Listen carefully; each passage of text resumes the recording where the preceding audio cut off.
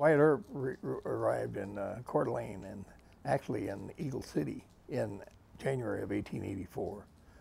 And he came over from Thompson Falls, Montana, over the mountains to get there.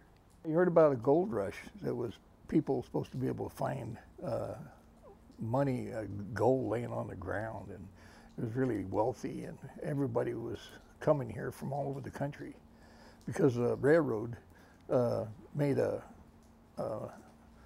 display in the papers all over the country about how wonderful the gold rush was, and they were trying to build up their clientele on their trains, and that's the reason they did that.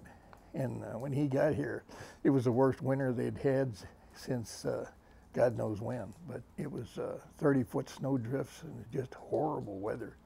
And he had to walk from Thompson Falls with his wife over the mountain, Josie, and they came into Eagle City in January of 1884. Well, he gained fame as his gunfight in the OK Corral in Tombstone, Arizona, and where the Clantons were, McCowerys were gunned down, and it was really pretty famous. They made a lot of movies about it, but when he got to the camps, he was with that notoriety. The people knew him, so they voted him to be the sheriff, just sort of off the cuff thing.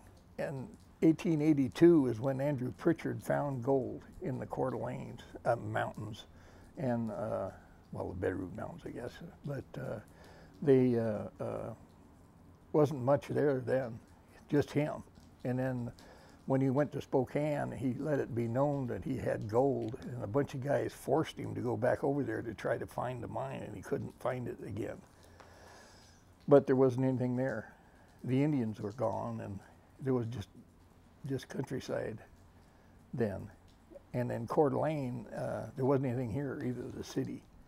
It was just barely getting started. They had Fort Coeur d'Alene here, and that's pretty much all it was, just trees and tents.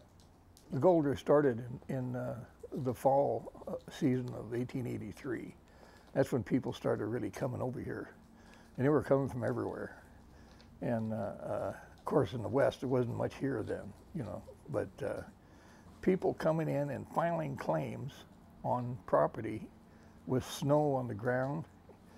The people before them filed the same claims, but the snow covered their claim markers, so the other people come in and reclaimed, and they finally took it to court, and they gave it to the person who had the lowest claim markers in the snow. Wyatt Earp came here as a saloon owner. He owned saloons in Deadwood, South Dakota, and well, he was a sheriff there, but and he owned saloons down in Texas too, and the thing that was his forte was being a businessman, and what he did was he bought the White Elephant Saloon, which is a huge saloon. It was a tent type situation, and some other places, and that's where he was sort of the ramrod up there. Well, it was great. People come from the mines, and they'd been up in the mountains for weeks, and they finally found gold, and they wanted to spend it and have a good time. He owned a couple of mines, and that's what he got. He owned mines and had people working for him. I'm not sure that he panned gold, that kind of thing, for himself, but he owned mines, and they say that he jumped mines, and they took him to court a couple of times, and he lost 1 or 2 cases, and it was a pretty good battle. He was sort of the business end of it, you know. He's doing pretty good. He had a lot of people working for him, and his wife, Josie, I'm sure that she sang in the local saloons because that's what she was as a singer. And they had a house, and their brother had a house, and I think he did pretty well for himself. When he left here, he must have had a pretty good amount of money with him, but he went back down to Texas with his girlfriend. Well, I worked in the mines for years, and I've always heard the story about Wyatt Earp coming to the Coeur d'Alene.